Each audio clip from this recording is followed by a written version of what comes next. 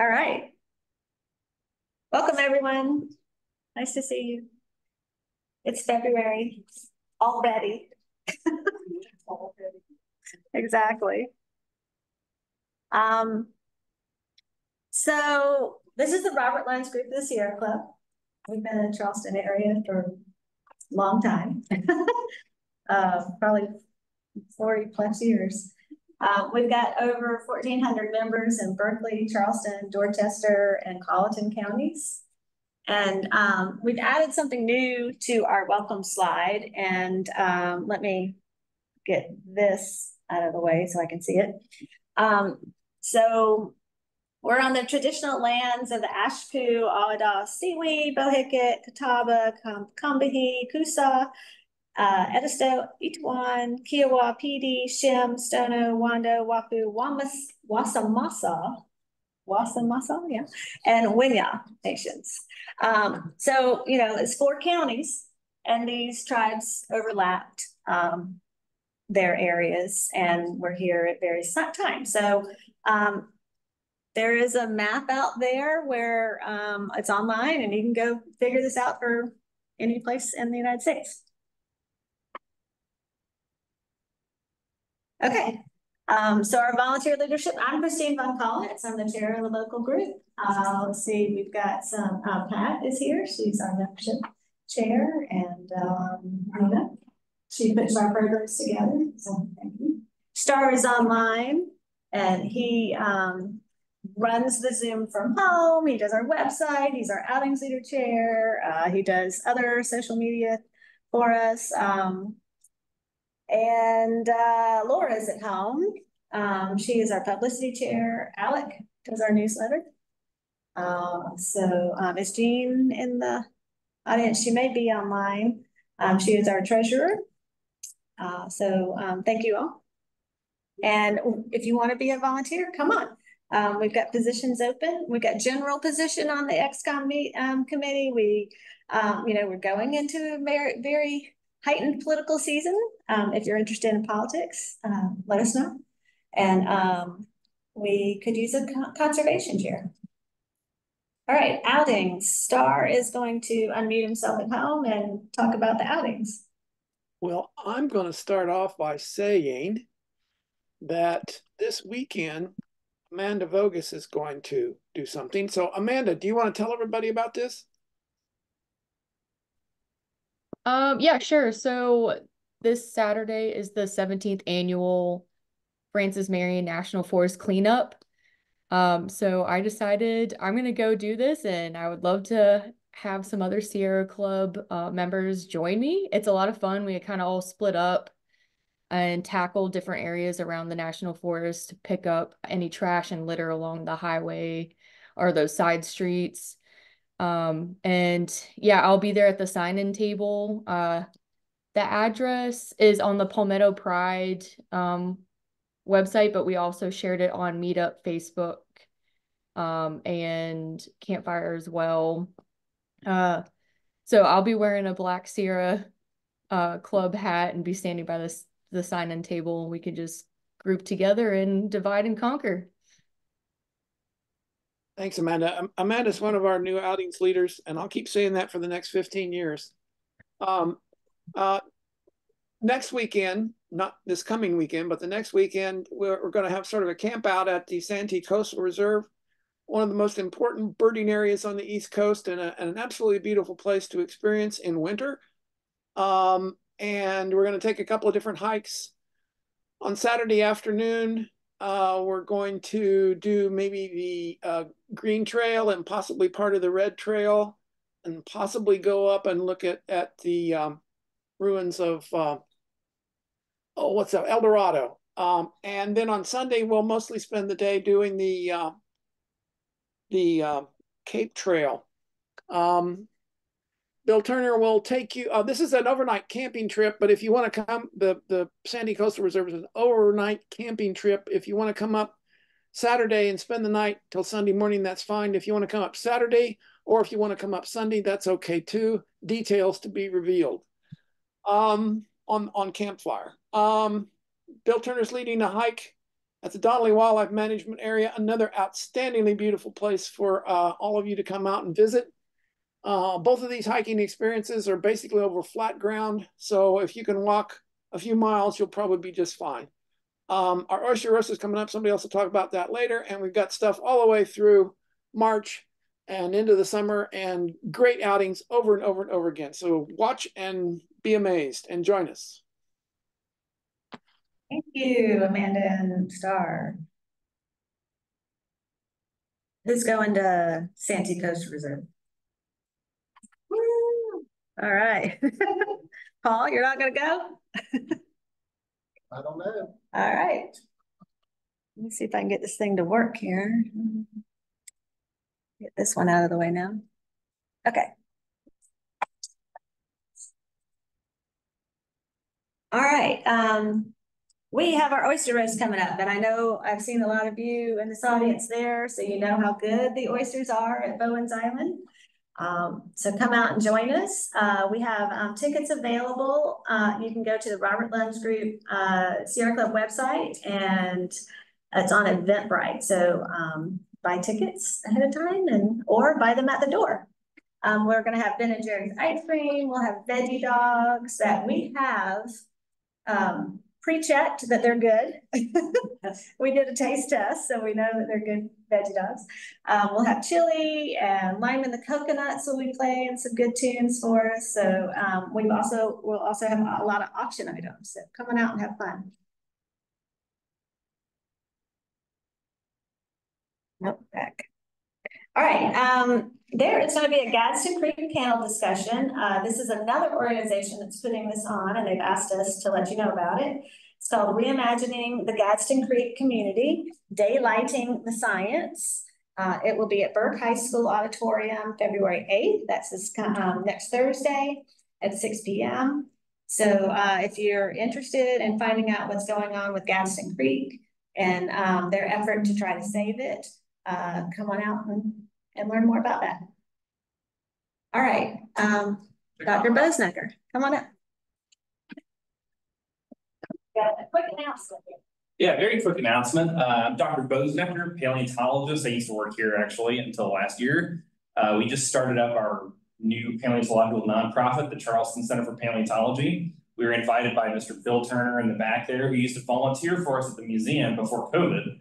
And he's thinking about doing it again, and we're looking for more volunteers. So if you're interested in helping pick little tiny shark and ray teeth out of matrix, put fossil whales and dolphins back together, either by gluing or cleaning off like limestone off their bones and teeth, or actually going out and digging up new fossils on our property out west of Somerville, please contact us, team@charlestoncenterforpaleo.org. We need help. So, which is always my plea at Mace Brown Museum. So anyway, glad to introduce us and let us know. Maybe we can make it an outing. You hear that, outings leaders? Okay. We have call to actions every month for conservation. So we definitely, when you mitigate, adapt, and you are resilient to the climate crisis, one of the things you're doing is reducing your use of fossil fuels. So if you have a home of your own and you want to weatherize and do some home repairs to that, here's some resources for that. We've got Brian Cordell at the Sustainability Institute. They have a lot on their website, but you can also contact them for more information on weatherization. They actually, many years ago now, they came to our home and just went up and down and all around our house.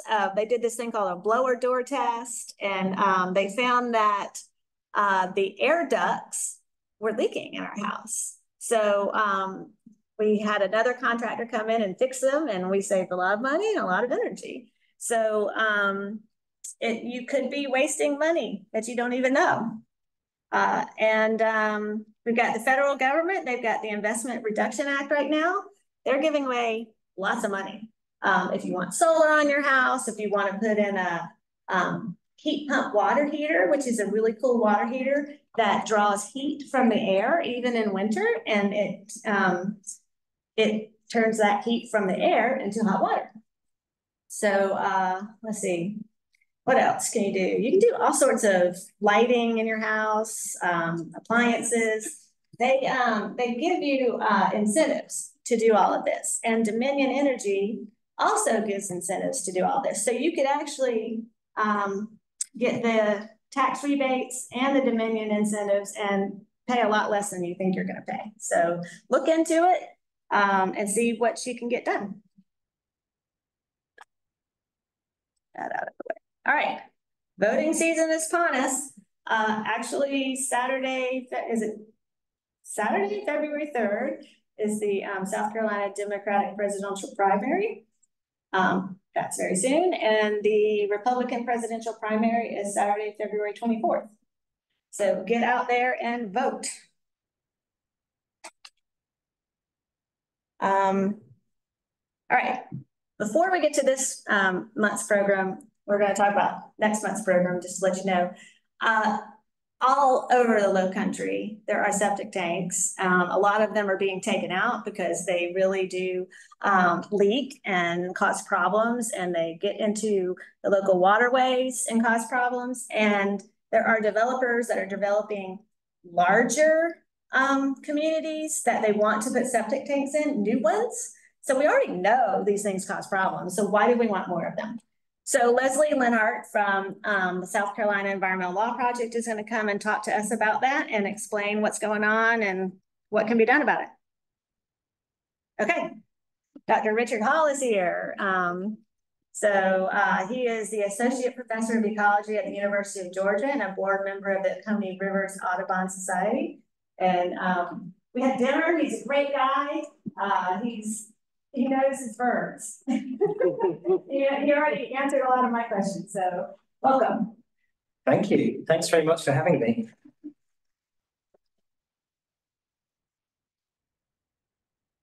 Let me get rid of this one.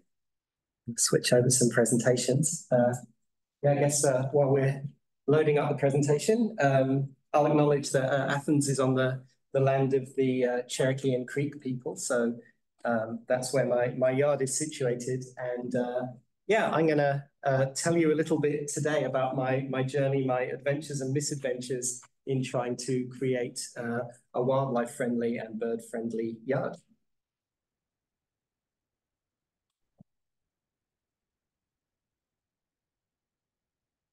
All right. There we go. Everyone hear me okay at the back? And if you have a question at home, put it on the chat and we will get to it at the end. Thank you. Great. Oh, and if you're at home, turn your screen off. It saves energy. So as you might guess, even though I live in Athens, Georgia now, I'm from the South, but not from the American South. I grew up close to London in an era where we used to wear clothes like this that came back into fashion with the Barbie movie this last year. But from a very young age, I've always been really fascinated by birds. And luckily through my career, I ended up via a math degree and ended up in an ecology school at the University of Georgia. And part of my work now involves studying bird migration and interactions of birds and parasites. So I managed to kind of turn my boyhood passion into part of my job, which is very gratifying. So I moved to Athens in 2009, and a year later found myself for the first time in my life able to buy a house. And I thought, I really want to attract lots of birds to my yard. So there's lots of reasons for doing this. On the conservation side, some of you may know that birds are undergoing pretty precipitous declines. It's been estimated that we've lost about 1 in 4 of all North American birds since the 1970s. And so there's lots of things that we can do to bring them back, which includes, of course, restoring and maintaining habitat. And even around our yards, we can do this. Even on very small scales, if we all do this collectively, we can create quite a lot of bird and wildlife friendly habitat. But attracting birds to your yard and creating habitat for birds isn't just good for the birds, it's good for us too. Increasingly, there's been a lot of social science studies showing that birds are pretty good for our well-being. So in Europe, studies have found that more bird species close to where people live increases people's life satisfaction as much as a higher income. And there was a recent study that used smartphones to sort of track people's emotional state and mental well-being, and they found that seeing or hearing birds improved people's mental well-being for up to 8 hours. So you know, who needs Viagra? You know, birds really came into sharp focus, I think, in the early pandemic, when a lot of people were primarily staying home or just taking walks in their neighborhood. I think suddenly a lot of people started paying attention to all the wildlife we have around our homes. So it became increasingly popular. This was true of my niece. That's my niece back in the UK. And I thought she did a pretty great drawing of this Eurasian robin that was in my grandparents' yard. So if you want to attract birds, native plants are a really good idea. And one of the reasons for this is that many of our songbirds, even if you see them in different seasons eating seeds at a feeder, things like chickadees, in the summer, they really want to feed caterpillars to their offspring. And they really need many thousands of caterpillars to successfully raise young. So birds like eastern bluebirds and these cute little eastern phoebe babies kind of lined up back to front there, they really need to have caterpillars for their development and early survival. And if you want to have caterpillars and lots of them, then you need to have food plants that caterpillars can feed on. And we all know plants have evolved a bunch of defenses against herbivory, but native plants and native caterpillars sort of co-evolve.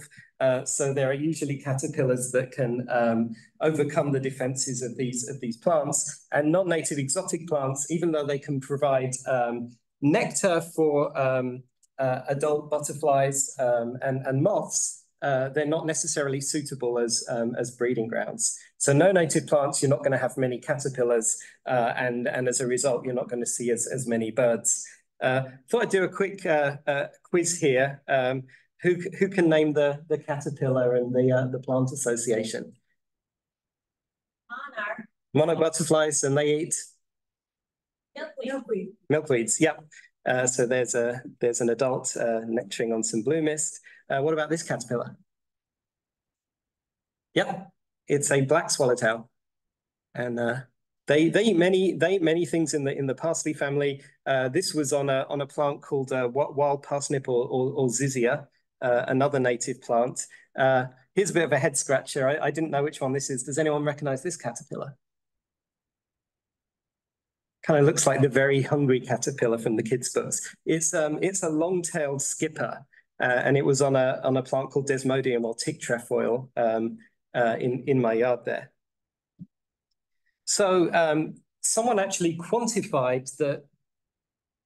There was a study done by Desiree Narango in DC, metropolitan DC area, and she tracked the fate of chickadee nests in urban backyards in this area, and she quantified things like nest success, nest productivity in relation to the proportion cover of native plants.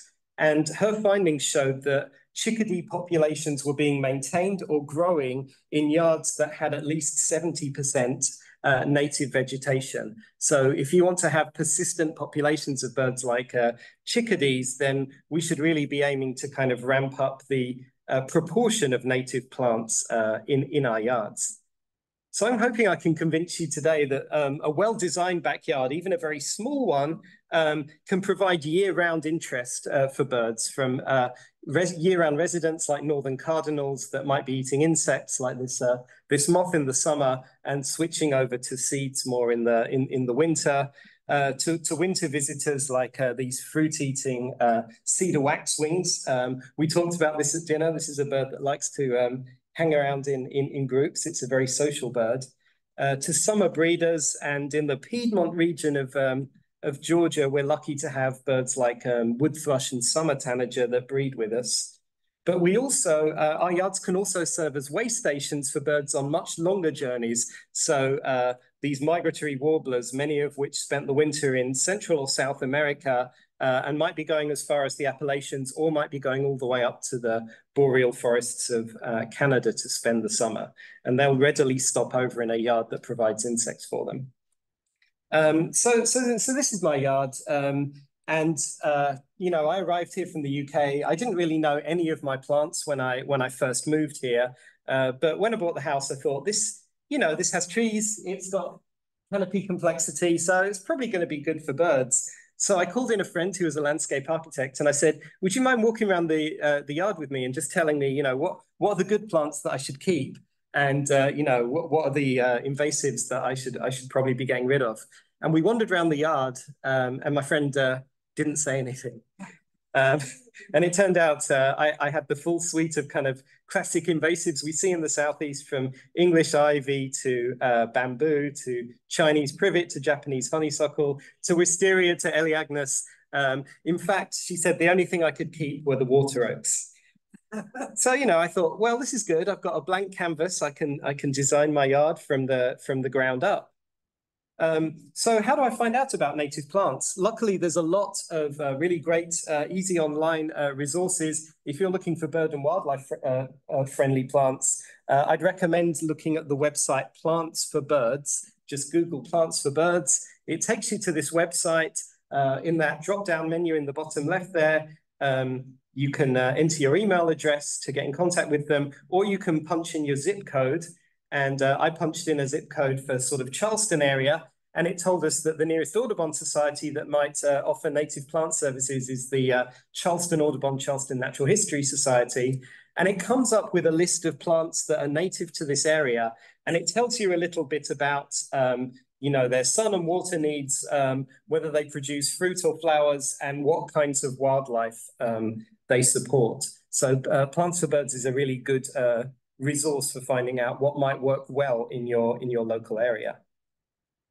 Another thing you can do is various organizations. So in Georgia, our various chapters of Audubon will do this, but the National Wildlife Federation has this too. There are various organizations where you can get your yard certified. And with our Audubon program in Georgia, we have a couple of people that know their native plants really well, will sort of tour your yard and give you advice on how to improve it for wildlife. And at the end of this process, you get a little certificate or sign like this.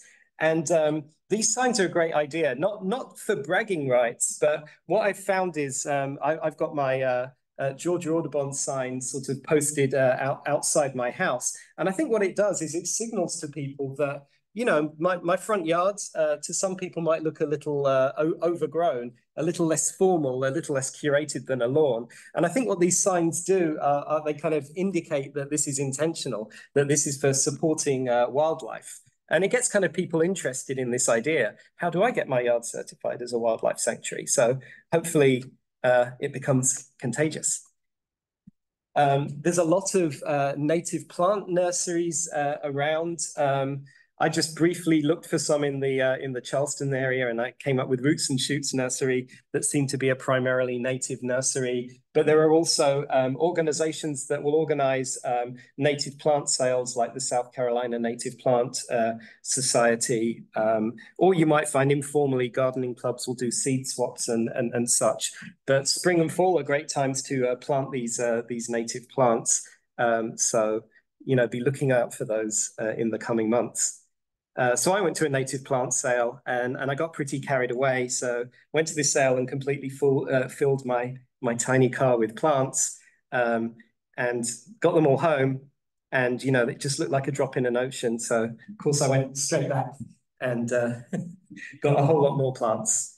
So now I had a reasonable number of plants, and I went to break ground, and I learned my first lesson about gardening.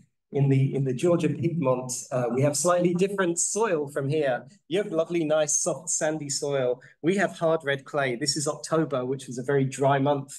So I bought all these plants. I went to break ground, and I don't think I got half an inch into that dirt. So I should have listened to the wisdom of the Phoebe, and I should have started small and learned a little bit about my soil type. And if you live in a sort of challenging soil environment like the Georgia Piedmont, creating raised beds is your friend. So start small. So if you want to create a yard that's really attractive to birds, you really want to think about all the things that a bird would need. So they not only need different kinds of food depending on their diet type, but birds need water to drink, but also to bathe. Feather maintenance is really important. They'll need shelter from extreme weather and also from predators, and they'll need structures that are suitable for them to build nesting sites. So I'm going to go through in the next sort of 10 minutes or so. I'm going to give you some examples of native plants that have worked pretty well in my yard. Not all of those are necessarily going to work in the Charleston area because we're in a slightly different growing region. Many of them will, but the idea is that you'll want to kind of create a mix of structures, sizes and structures of plants. The more diversity of flowering plants, kind of woody shrubs, mid-sized trees you have, the more diverse the collection of birds you're going to get. So what I really want to urge you to do is try and think about making your yard as 3D as possible. This lawn looks very nice and very neat, but it's pretty much a monoculture, and only a small subset of birds are able to use that structure. So mixes of vegetation are going to support the highest diversity of insects and therefore birds. So a wildlife-friendly yard might have a structure more like this, where you can still make it look very intentional by creating beds that are bordered with areas of lawns. You don't have to eradicate all of your lawn if you like your lawn, but you can use it as a tool to kind of showcase flower beds. And again, having these structures of kind of mid-sized shrubs and smaller trees and even large trees if you have the space in your yard.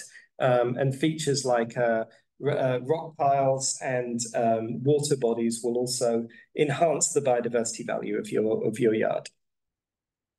So I'm going to go through a few different kind of types of birds that we might see here in the southeastern US and the kinds of food that they like.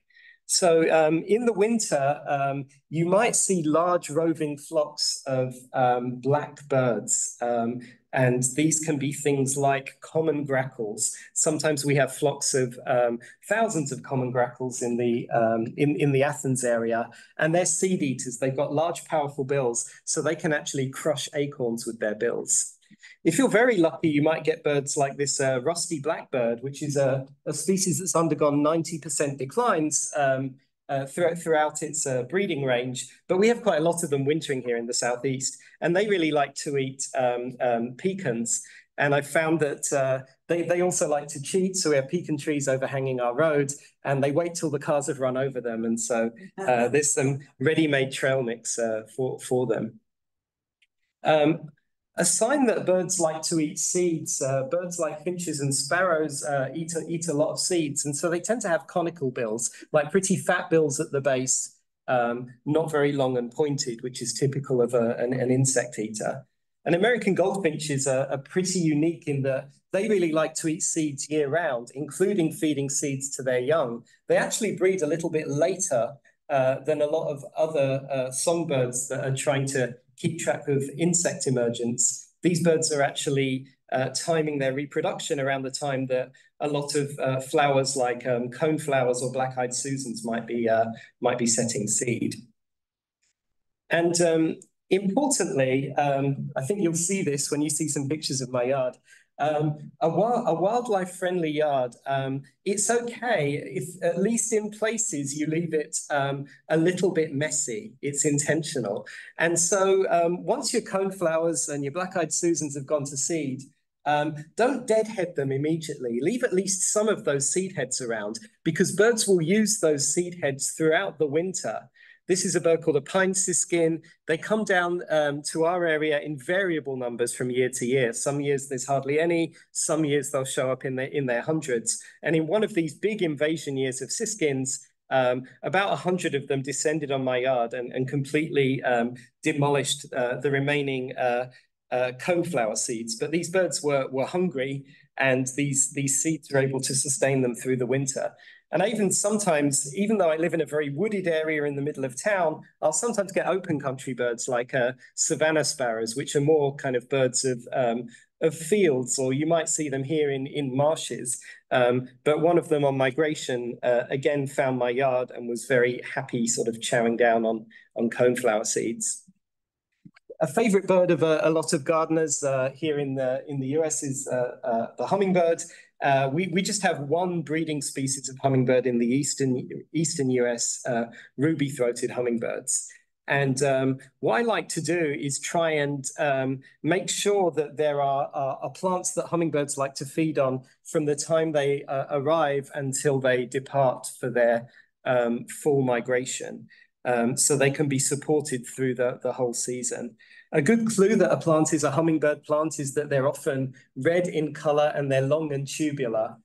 So hummingbirds have co-evolutionary relationships with a lot of these plants, where the hummingbird sticks its bill into this, here in this case, a columbine, and there's usually some structure where pollen will be deposited onto the forehead of the hummingbird. So as it moves around these plants, it's going to be depositing pollen as it goes. So in Athens, columbines get going in early March, right as the hummingbirds are coming back. And this plant on the right is Indian pink, which is a plant in Athens that flowers in April and can again in the summer, in the middle of June. My favorite summer plant for these is the scarlet bee balm, and I start to see a lot of baby hummingbirds. This is a young male with just a little hint of his ruby throat to come. And you can see the bird on the right looks like it's got a golden forehead, and again that's because it's been visiting lots of plants and picking up lots of pollen.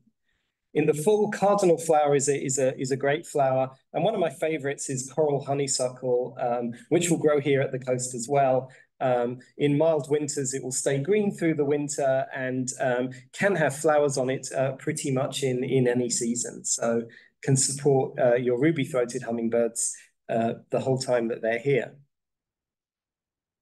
I told you we only have one breeding hummingbird, but increasingly, I think as a consequence of both climate warming and also warmer winters that mean that there's insects available all through the winter and lots of flowering plants in the winter, we'll occasionally see hummingbirds show up in the winter in Georgia. And one year I had two show up all at once, this little black-chinned hummingbird on the left and a female rufous hummingbird on the right. So we're seeing these birds increasingly. And you know, I put out a hummingbird feeder in the winter, but hummingbirds don't just feed on flowers. They need protein too, so they need to eat insects. That needs to be part of their diet. And what I found was that these my native plants, like the stems, the dead stems of the coneflowers that I'd left in place, the hummingbirds really like to perch on these. They sheltered from them in kind of cold winter weather, and they also served as places that the hummingbirds would be foraging and gleaning for insects all through the winter. A lot of birds like to eat fruit, especially during migration. It really helps power migration. And so a few of my, and different plants are going to produce fruit in different seasons. In the spring and the summer, things like red mulberry and blueberry, as well as cherries and elderberries, are great choices for birds like cedar waxwings as they're heading back north. Red mulberries are a real favorite with birds like rose-breasted grosbeaks and yellow-breasted chats. And you might end up seeing scenes like this. This bird is called a red-eyed vireo. It looks like it's a murderer, but all of this staining here is that the vireo, even though it's primarily an insect eater, on migration they'll fatten up on fruits like red mulberries and end up sort of looking pretty grisly as a result of that. In the fall, one of my favorite bird plants is called Devil's Walking Stick, so named because it's got a woody stem that's covered in sharp thorns. But it also produces a show of white flowers in the late summer when not much else is flowering. And so it's always covered in swallowtail butterflies and bees. But after those flowers are done, it produces these small purplish elderberry-like berries that are very popular with birds like mockingbirds. And there's a brown thrasher waiting in the wings for that mockingbird to finish up. As well as some birds that just migrate through our region on their way to the tropics, like the Swainson's thrush. So if you want to feed insectivorous birds, it turns out not all native plants are equal in the abundance and diversity of caterpillars they support.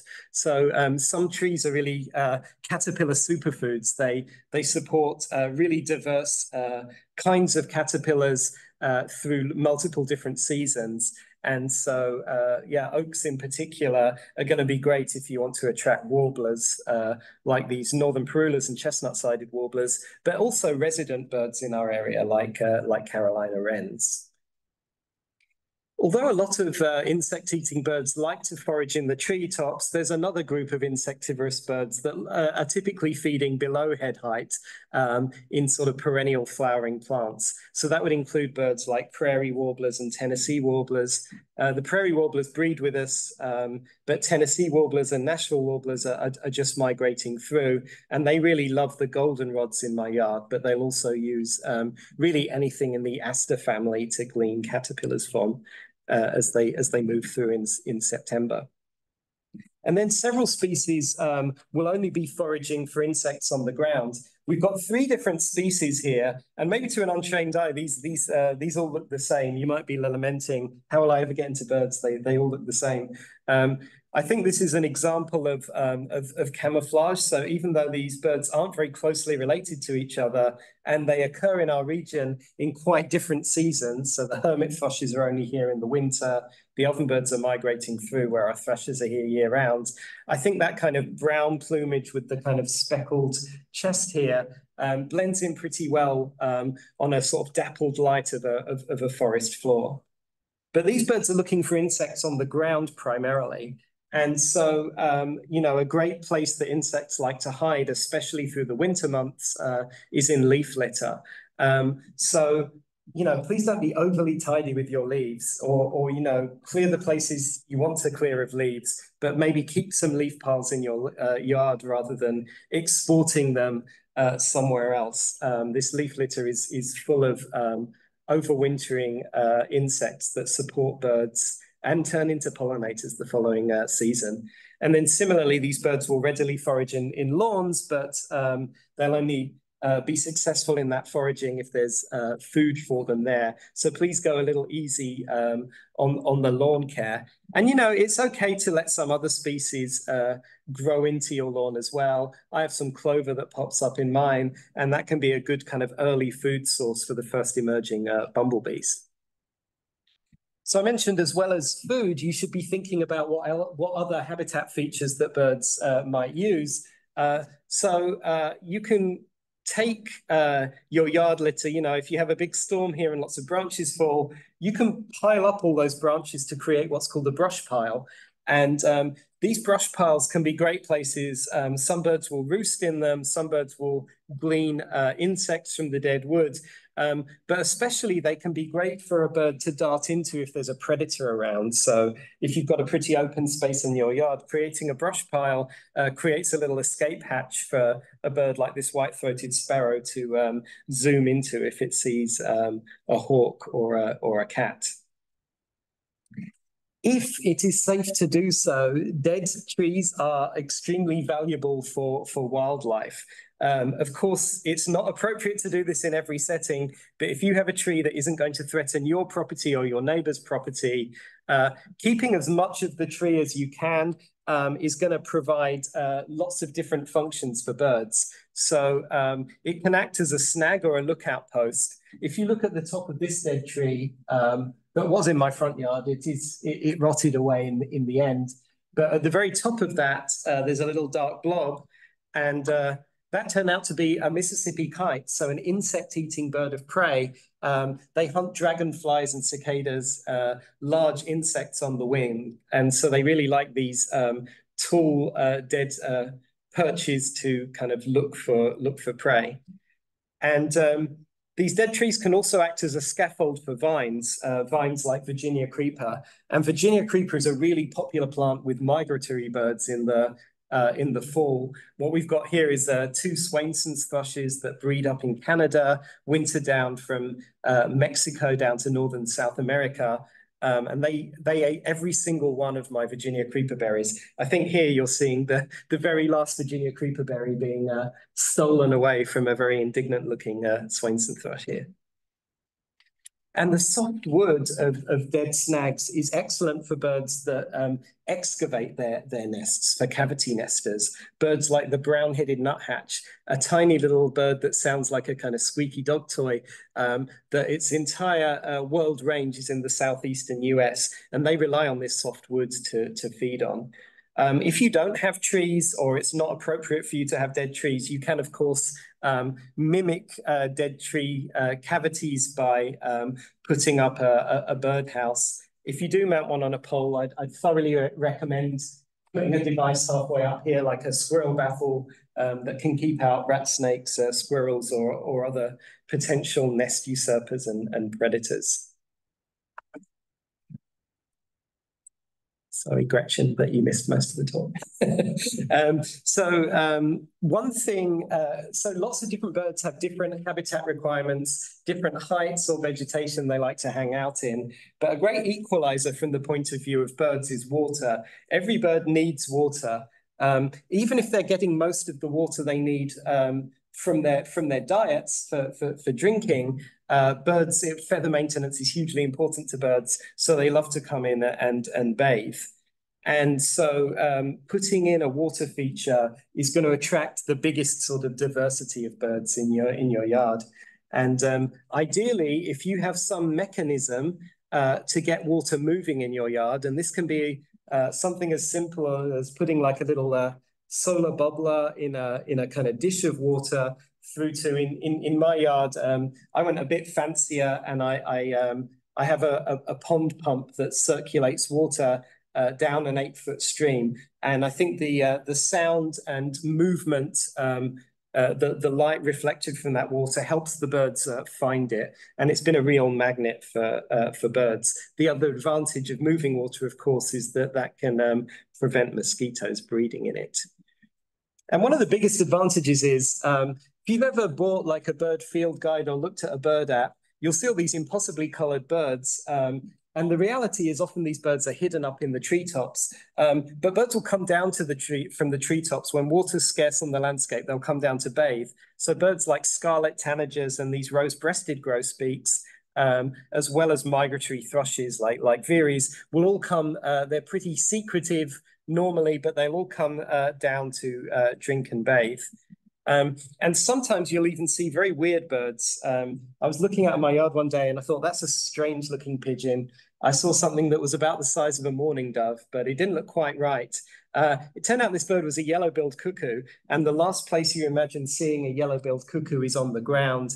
They're very arboreal. They love to eat caterpillars.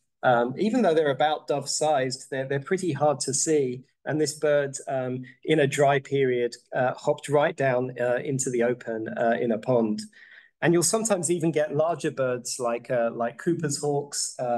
Even owls will come down to bathe in ponds. And the biggest bird I ever had at my pond was a great blue heron. And I always found myself wondering what that lump in its throat was. Did it find a frog, or did one of my yard cardinals get very unlucky? Some of the favorite birds of bird watchers are these groups called the warblers. The North American warblers are a really diverse family.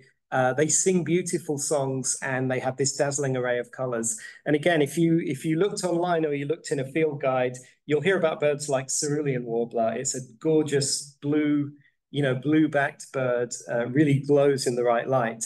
But when you go out in the field, often this is your experience of a cerulean warbler. You're staring up against a backlit sky, and you're just seeing the underside of this bird for a split second as it flies off. And this kind of there's this phenomenon of birders that we spend so much of our time looking for warblers in the spring that there's a condition called warbler neck, where we end up with a crick in our neck from spending our whole time staring up into the treetops. You put a pond in and warbler neck will be a thing of the past. Warblers in particular really seem very drawn to these water features. So in spring, I'll see birds just passing through the Athens area, like Cape May warblers on their way to the boreal forests, redstarts, hooded warblers. Later in the season, I might see birds like magnolia warblers and Canada and bay-breasted warblers. Some of those warblers going kind of about as far north as you can imagine into Canada and Alaska. In the fall, some of these warblers have lost their breeding plumage, so they're not quite as boldly colored as the ones in the spring, but there's a lot more of them, and the water's even more attractive. In the Athens area, I would guess this is true of Charleston too, October can be a pretty dry month, so the water is really attractive to these birds. So I start to see not only one or two warblers, but sort of groups of warblers at a time, and some warblers that are really quite skulky that would ordinarily be quite difficult to see, like Connecticut warblers and Kentucky warblers. And one October day, this was shot a couple of falls ago now, but I looked out my window and there was just a constant stream of warblers using my pond. So we have here a black and white warbler, a Tennessee warbler. Here's a Cape May warbler.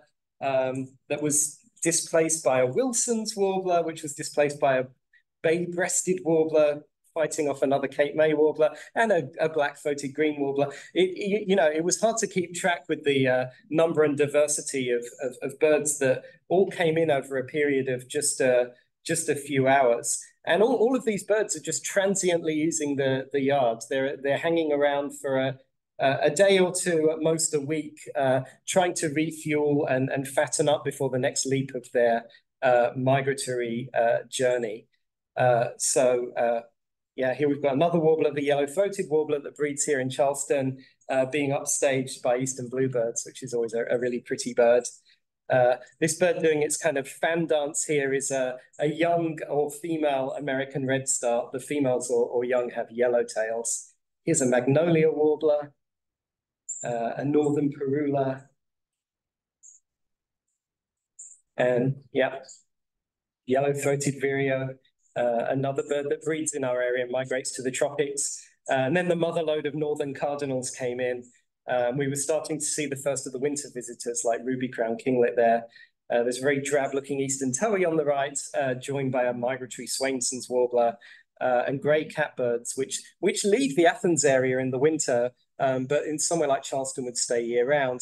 Some of you might recognize that black and orange bird, Baltimore Orioles. Although most of those go down to the tropics, places like Savannah and Charleston, these birds like to eat, they'll eat grape jelly if you provide that for them, but they'll eat any kind of winter fruit, but also nectar. So they love feeding camellia flowers. So definitely something to look out for in Charleston in the winter. So yeah, I just wanted to kind of show you over a period of, I guess I've been in the house about 14 years now. This is what the backyard looked like when I got there. So I got rid of the invasives and I started to sort of build out little islands of habitat, and I tried to establish shrubs and small trees, things like Yorpon hollies, native azaleas, sweet shrub, and so on, to create some habitat structure. My pond is over there to the left of the shed, so I can kind of sit in my screen porch and look down that stream at all the warblers. And then I thought lawns are overrated, so I shrunk the lawn a good bit, and just this past fall, I've shrunk it even further and started to put a lot more of those like perennial flowers in there. So you can see the yard is now very 3D. So there's lots of different habitat structures and types that birds will like to use. Hopefully in about a month from now, this is what the backyard will look like. There's some spring ephemeral flowers in here, like foam flower, and you can see the first flame azaleas just starting to bloom there. The front yard, you might call that a lawn. I had a pretty threadbare lawn when I first moved in. And then some species like Nandina or heavenly bamboo, which isn't really a great plant for wildlife. The berries contain trace amounts of cyanide, so even though it's a pretty plant, if birds ingest enough of them, it can be toxic to them. So I'd recommend replacing that plant if you have it. So, you know, my front yard looked like every other one on my street, so it had a bit of a lawn. So I was a little bit nervous about how shrinking the lawn would appear. So I started doing that very piecemeal, where I put in these raised beds, and sort of one raised bed at a time. I started shrinking the lawn until a few years ago, it completely disappeared into this profuse prairie of wildflowers. So yeah. So cone flowers, bee balms, all sorts of summer flowers that are really attractive to butterflies, bees, and moths. I did at this point think maybe I've gone too far. So one thing I've sort of started to do in more recent years, I wasn't a gardener by training. I didn't really know any of these plants. I wasn't really sure how tall they were going to get. So while I reveled in creating this jungle at first, what I've tried to do in the last couple of years is I've started moving those plants around. And so the plants closest to the road are going to be things that grow no more than sort of knee height. And I'm trying to create a more sort of layered look. So the tall, you know, I still let the plants, you know, grow to their fullest potential in the backyard, but I do a little bit of trimming in the front, again to sort of keep the neighbors on board with this. And yeah, you know, learning about native plants was interesting in itself. I was kind of amazed at the response of the number of birds I saw, the number of bees and butterflies I saw. But, you know, you can also, as you start to learn your birds and start to observe them, you can actually make that information go a lot further and help us paint a kind of nationwide picture of how birds are doing. There are a number of community science apps like eBird, or iNaturalist, where they have smartphone-based apps, so you can record what you're seeing in real time and submit those to databases that let us know how bird numbers and bird distributions are changing through time across seasons and years. In the winter, you can participate in Project Feeder Watch, run by the Cornell Lab of Ornithology, and a really fun event if you're just getting into your birding and learning your birds. Usually around Valentine's Day, this year it's around February 17th to the 20th, is the Great Backyard Bird Count. So you can count birds wherever you are in your backyard, or even if you're out on one of these really cool sounding field trips, you can submit your sightings. And it's a really good introduction to interacting with these community science projects. One thing I found pretty gratifying as someone who loves birds and studies birds as well are the things that we learn. So here's a great cheek thrush, a bird that breeds in Alaska, winters down in South America, and it's pretty unusual in my yard. So I was very happy to see one. And if you look very closely at this picture, you might see on that leg it's got a metal band on it. So researchers will put these bands on birds in the hope that these birds will be recovered somewhere else or return to their breeding site, so we can estimate how long they live or where they go. So I thought, wow, this is good. I wonder if I can get close enough to read this band. So I tried to sneak up to this bird, and I got all these photos that sort of look like hieroglyphics, but I looked at enough of these birds and I asked a few people to verify for me. I was able to read enough of the band numbers on this bird to identify that that same bird had been seen, same individual bird had been caught and fitted with that band 6 weeks prior, 900 miles to the northeast in Connecticut. So I absolutely love that sort of connecting of the dots and you know, figuring how far and how fast these birds can move. This might not look like the most interesting bird you've ever seen, but to bird watchers in Georgia, it turned out to be a very interesting bird. This is called a Bell's vireo. This was actually the 5th record ever for Georgia And it showed up in my yard one fall and spent a whole 9 days there, to the delight of people that were driving in from Savannah and Atlanta and all over to see it. This was species number 152, the 152nd species of bird in my yard. And over the time I was there, it was really fun to watch this bird and study it. It was gratifying as well to see that it was fully taking advantage of the buffet of all these native plants. So I saw it eating caterpillars. In the middle, it's eating a ladybug, which probably didn't taste that great. And then it was also eating berries of things like beautyberry and that devil's walking stick. So it seemed like it found its way into the middle of town in Athens, but then stayed for the native buffet. So just to close out, I wanted you to think about when you're developing your backyard and thinking about the aesthetic. We typically think about the vegetation structure, but you're not just growing plants, you're growing insects and birds and other wildlife that will use your yard. So if you consider those those other elements of biodiversity, birds, pollinating insects, as part of the aesthetic of your yard, then that's really useful for helping you decide what kind of plants you need and what kind of structures that you need. And again, I'd like to sort of emphasize that if you want your yards to be wildlife friendly, think about little corners of your yard where it's okay to leave things a bit messy, where you can keep all of your dead leaves, or where it's okay to leave dead stems and seed heads, both as food for wildlife and overwintering habitat for wildlife. And when you start on this native gardening journey, I was a bit apprehensive about what my neighbors would think. I don't live in a neighborhood that has a homeowners association. That might be a different ball game. But generally, what I found was by being outside a lot in my front yard and tinkering, I think sort of psychologically that reassured people that this habitat was being maintained and cared for. It wasn't neglected or left to grow. And people would always be asking me questions about, what I was seeing, what was flowering. And when this rare bird showed up, it turned into a bit of a neighborhood party, and everybody came over to see what all the fuss was about.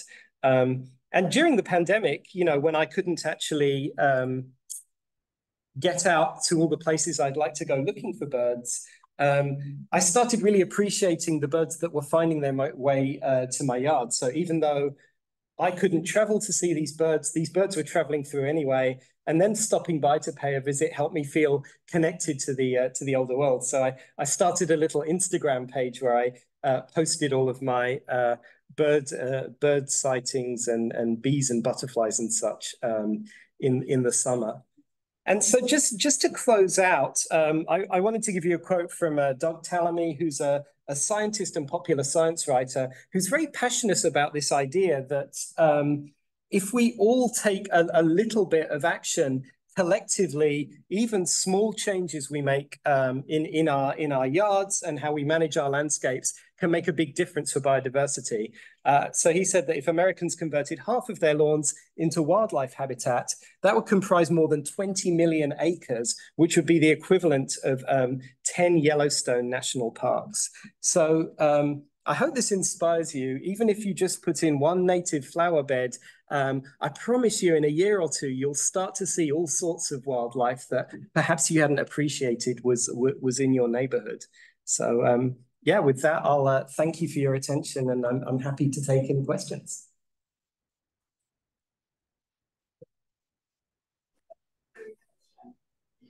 The audience, it's got a question. What's your Instagram page?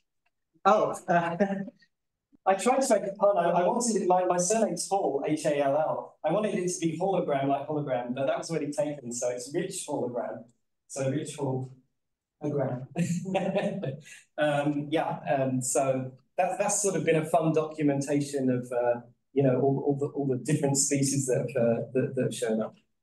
Yeah. I have a question. Yeah. Having to do with the music by RicHall Williams, The Lark Ascending. Oh yes. Since you're British, perhaps you could tell us about this bird species.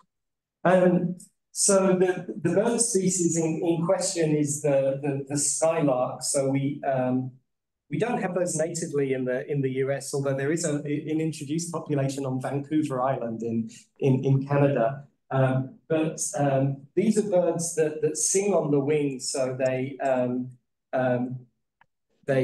sort of fly up from the ground and do these kind of undulating flights while they're singing. They were an iconic sound of farmland, and you know, they used to be incredibly common. Essentially, any open land would have skylarks. You know, even the marshes in the east of London would have skylarks. But they're one of the species, you know, since the 1960s, and with declines in insects and changes in agricultural practices, that's become a much less frequent sound these days.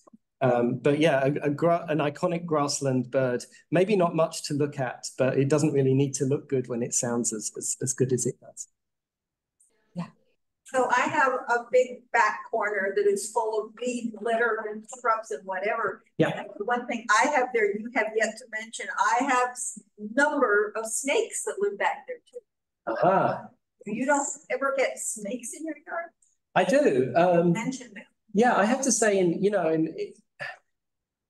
my yard is pretty urban, so the main snakes I've seen are black rat snakes, which I'm very happy to have around, actually, and also brown snakes, Decay's brown snakes, which are tiny, really cute, like little insect eaters. I guess here in the coastal plains and in a more natural setting, you know, some of the snakes you get might be a little more exciting. But you know, I'm always happy to have them around. They're a part of biodiversity.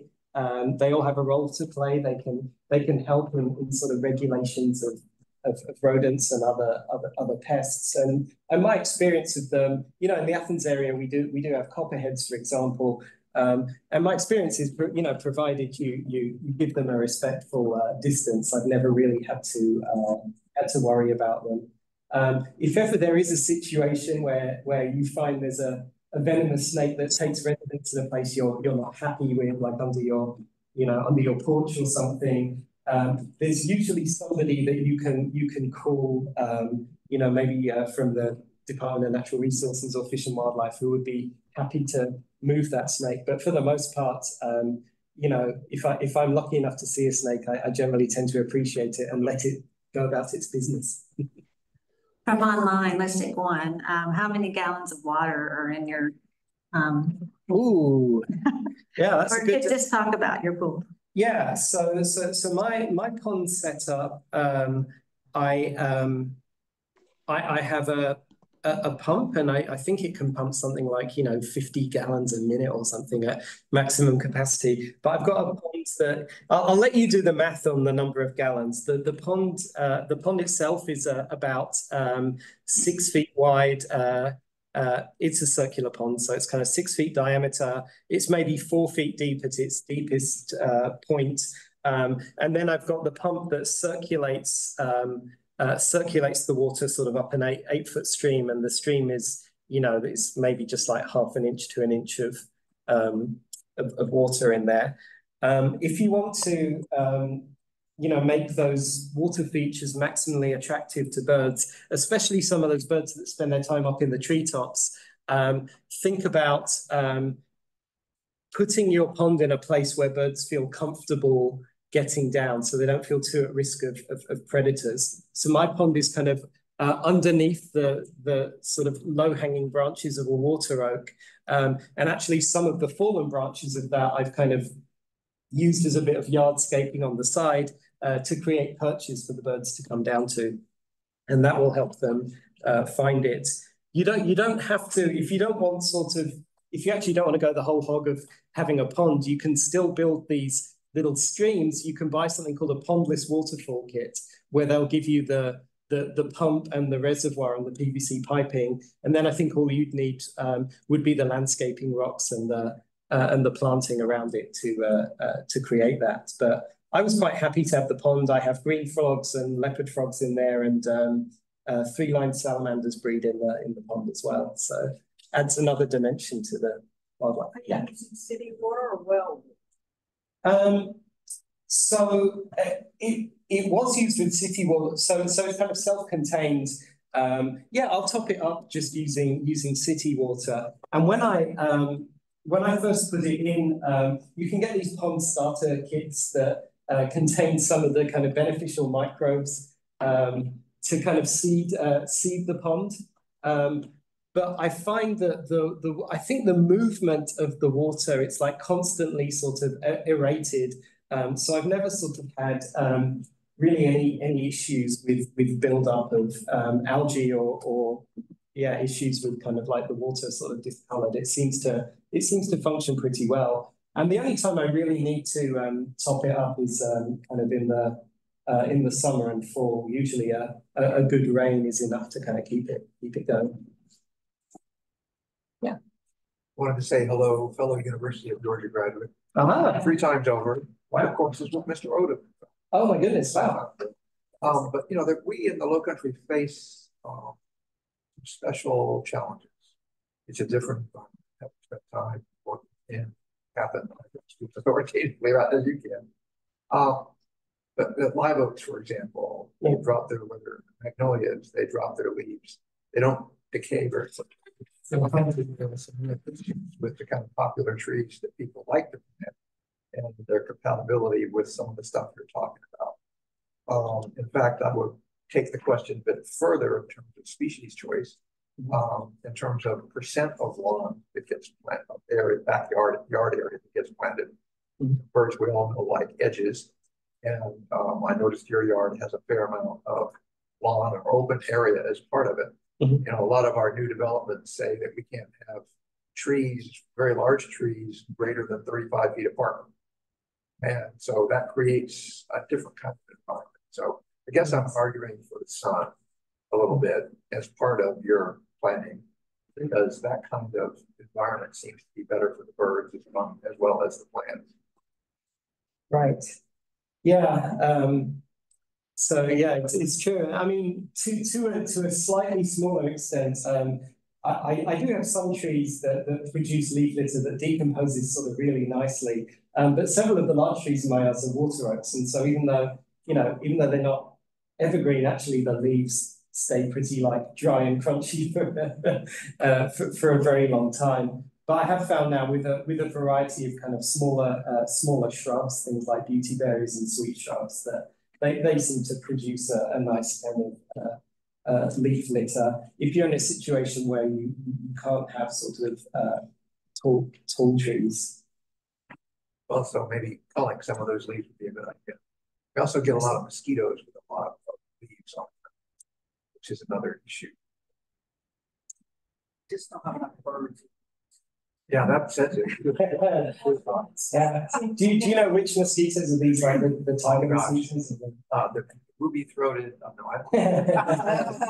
yeah. Interestingly, you know, I used to have a fair few mosquitoes when I first moved to Athens, but actually these changes in our climate where we have these sort of protracted periods of multiple weeks without rain, you know, the larval breeding habitat, our most pesky urban mosquito is the Asian tiger mosquito, and they actually, you know, they can breed in a thimble of water.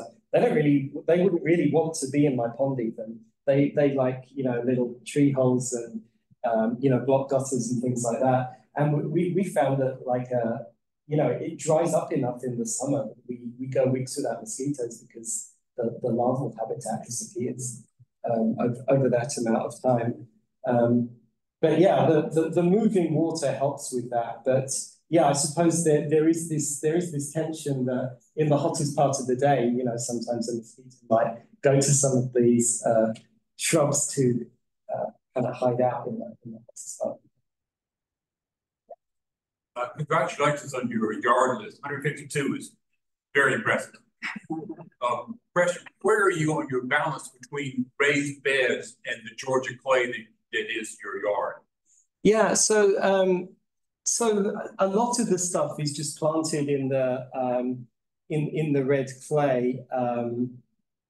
So yeah, a lot of the things I planted early on, like Yukon holly, I just kind of persevered and dug through that.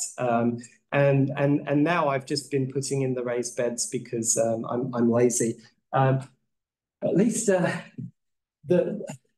most of the topsoil from that is derived from the compost from the leaves in the yard that I haven't removed. So I have a compost pile, and I've been able to sort of seed them there. But the raised beds really, it's just sort of for that convenience that like at times of year it's really tough to get into that. So. My yard was in worse shape than yours before picture. And I'm curious, how long did it take before you felt like you'd made a difference? You were working, you didn't do this all at once. So when you say make a difference, were you talking about in terms of removing any invasives, or when I started to see like an uptick in birds, or however you want to think. Yeah, because it was very gradual. The thing about the humid south where it's almost tropical, some things grow very fast, very quickly. We're not talking about cut throughs and invasives. No, but I'm talking about some of the asters and sunflowers that I planted them in the fall, and then the next year they're like 8 feet tall and spreading. So some of the perennial beds, I felt like they established like pretty quickly, like a year or so after I planted them. Plants like elderberry, that also like as a shrub that grew like pretty fast.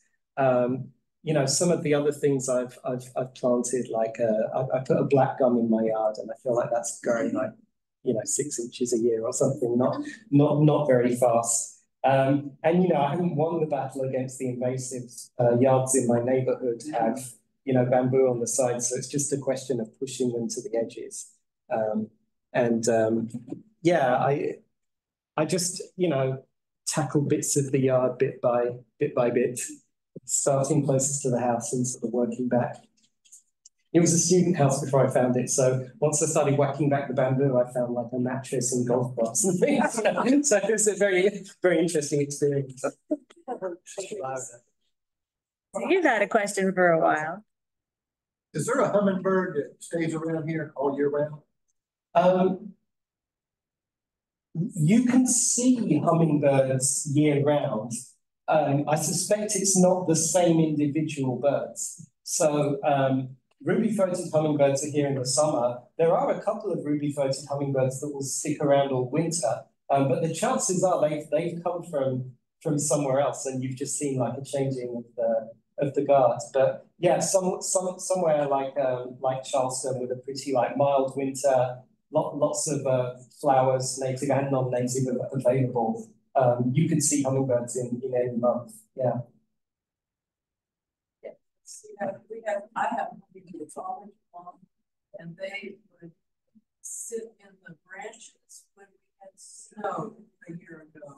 So I did toward her, and I had to keep buying out the feeders to feed them. They stayed here year round for at least the last 10 years. Same ones. So don't put your feeders away. Keep your feeders out. And these are pretty. Right. Yeah. So you can keep feeders out. Studies of hummingbirds that have been banded have shown the feeders aren't. They're not stopping ruby-throated hummingbirds migrating. Again, we have our summer ruby-throats, and they tend to be moving on for the winter, and then others arrive to spend the winter with us. And a sugar water feeder can be really useful for them, especially during a cold snap. The only thing I'd recommend is, if you feed birds, especially if you feed hummingbirds, please be vigilant about changing out the sugar water, because it can mold. The nice thing about doing kind of the native yard is I feel like in the summer I have enough kind of flowering that the hummingbirds are finding all that they need. And I found that like in Athens, if I left my sugar water out for like 3 or 4 days in hot, humid weather, it would start to mold. So I kind of just took my feeders down in the summer, and I put them back up in the fall when there's lots of hungry hummingbirds migrating through. And then I leave them up in the winter, and every once in a while, a winter hummingbird will show up. Can you give us some shade plants for birds? Shade plants for birds, yes. So yeah, my backyard is sort of part shade to full shade. For the hummingbirds, cardinal flowers grow very, very well in the shade. I've actually found beautyberry does American beautyberry does pretty well in the understory as well. Yeah, the things that grow in my backyard under the oak canopy would include beautyberry and the Yorpon hollies do fine under the canopy as well, so provide winter interest in berries for the birds. I've got the black cherry, the Carolina black cherry. That's not something I planted. It found its way into the yard and is is doing really well. You have a lot of birds planting things. And yeah, I suppose in terms of shrubs and such, they do seem to prefer part sun to sun. But I have a whole bunch of flowering plants that do pretty well in the shade. So I've got a lot of spring ephemerals like trilliums, bloodroots, Virginia bluebell. There are a whole bunch of shade plants. I mean, I think the thing to do would be to go to a website like Plants for Birds, because they'll actually say what shade level is tolerated. But yeah, generally, I've found in my yard that I've sometimes just tried my luck with plants that are listed as part shade and planted them in an area that I think is pretty shady. And maybe they don't produce the profusion of flowers and berries that they would in a place that they're truly happy, but they still provide that sort of habitat structure. Okay. So yeah. So yesterday I noticed that an oriole was hanging out in the backyard and kind of fly over this dried mealworm thing that I have hanging on the back door. Yep. Can I expect those to hang around to nest, or is he just kind of on his way through? No, they'll spend the winter. They don't nest here. If you do see an oriole in the summer, we have orchard orioles, which look a little bit similar, like a little bit smaller, and they will nest in our area. But these Baltimore orioles are just winter visitors. And there's been this interesting phenomenon of birds like Western US birds, instead of heading due south into Mexico, they've started coming southeast. So sometimes we'll see birds like Western kingbirds, where here we have a breeding Eastern kingbird in the summer and Western kingbirds are showing up. And if you're in a neighborhood that has a lot of orioles, sometimes people are getting Bullock's oriole, which is the Western counterpart of the Baltimore oriole. And not all of the winter hummingbirds are going to be ruby-throated. You might see something like a rufous hummingbird. And as you mentioned, they can actually withstand the cold. They have this mechanism of going into torpor, like slowing their heart rate. Physiologically, they can survive the cold, but in those rare events where it gets super, super cold, you do have to be careful about making sure the sugar water doesn't completely freeze solid. I bought a little bulb that I put on a bungee cord under my hummingbird feeder, and that seemed to do the trick. Hate to steal your thunder, but this question is for Charlene, native plant supplier locally here, and has a tent that she'll be setting up with shade-grown plants and sun-grown plants. When will be your next sale this season? Or your first sale, I should say. Sales will begin in early March. Don't yet have anything scheduled for early March. That will happen. But we can check your brand new website, can't we? Thank you for the plug, Rebecca. You can go to www.nativeplantsttp, which stands for .com.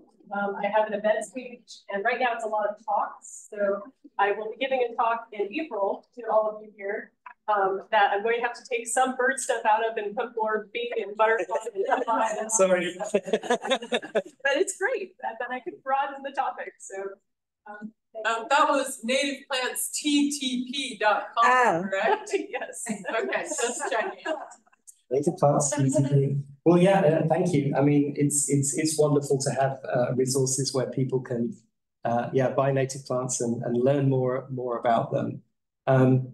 And you know, they're just so beautiful. Every spring I'm always just so happy to see, what's coming up and how the flowers change through the season. And you know, in our parts of the world, you know, spring is kind of starting in the Athens area. Our first hepaticas are just like poking up now, and you know, by the end of this month, we'll be seeing bloodroot, leafing out in the woods and stuff. So we're lucky to have such a long growing season, and definitely something to consider as you're planting your yard as well, thinking about having color and interest and food for insects and birds that spans a really long season. For the people at home, just so you know, they were talking about in the audience that the native plant sales will be starting in March in the Low Country. And I put on the chat, someone actually in our audience owns a native plant company, Native Plants to the People. So I put that link on the chat. Oh yeah, we could put some in the newsletter as well next month. That's a good idea. One more plug is the South Carolina Native Plant Society has a sale where they bring all of the local native plant vendors from the whole region to, I believe it will be Fort Johnson. We're currently setting up that because we've been rotating locations. We used to have one permanent location. It was so much easier, but it will probably be Fort Johnson, possibly the last Saturday of March, but that's still up in the air. But if you go to the website, it will be posted within 3 weeks. So look for the South Carolina Native Plant Society. They will be having a sale at Fort Johnson this coming spring. So last weekend in March, maybe? Possibly. It's not really set yet. So okay, they're meeting Monday to decide. Charlestown Landing. That was us. Yes. We are no longer holding them there. It will no longer be at Charlestown Landing. Okay, that's good to know because I've been there for that one. I think we got another question. What other wildlife besides birds and insects are you going to be attracting in a garden like yours? Yeah, let's see. So you know, in the leaf litter, so you know, I've used you know, fallen tree limbs to kind of line paths in the yard, and sometimes when I turn those over, I'll find, you know, salamanders under there. I find tree frogs in the shrubs and trees. Like bigger animals? Let's see. I don't have turtles in my yard. I mean, you know, it all depends on context. But yeah, I've seen you know, rabbits, raccoons, you know, opossums, armadillos. I am quite lucky that I don't have as many white-tailed deer as many other spots in. I live near a pretty major road junction in town, and that seems to. I have seen a deer in the front yard once, but only once, which is a boon. So my biggest sort of grazer, I think, are these rabbits that, you know, sometimes I'll have a nice little plant like a Barbara's button, it'll just be about to flower and then. But you know, it went to a good home. But yeah, lots of insect diversity. Yeah, you know, squirrels, chipmunks, and then yeah, reptiles like green anoles, you know, skinks. Yeah, a good mix. And you know, the pond has been really good for amphibians, and I also have a couple of breeding dragonfly species in there too. So very good. So we've got pecan, and pecan. Did y'all hear that when he said it earlier? I had to bring that up.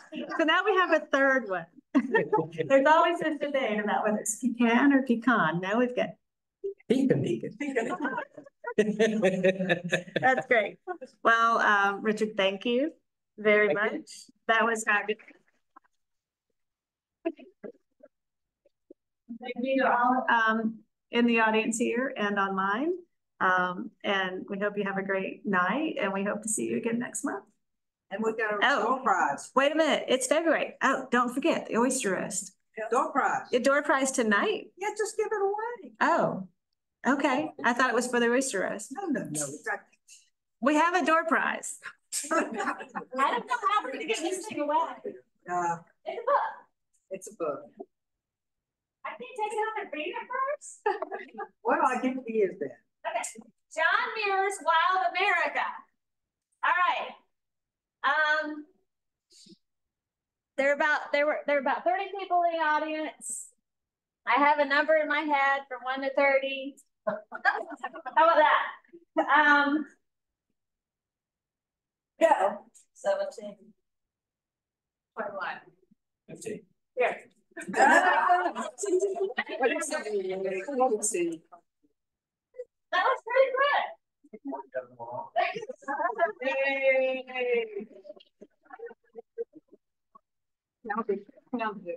There's biology Jeopardy across the hall and Okay. Wow. Thank you again.